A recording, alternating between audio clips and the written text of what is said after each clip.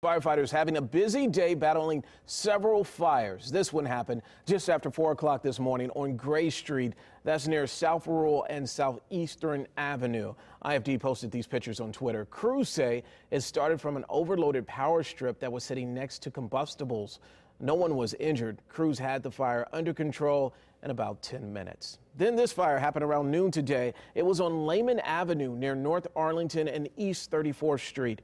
Firefighters say everyone got out of the house okay. They're still looking into what started it.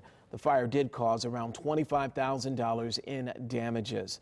Then there's this one in Wayne Township. Firefighters were so busy trying to put out this garage fire. The department posted this video on Twitter.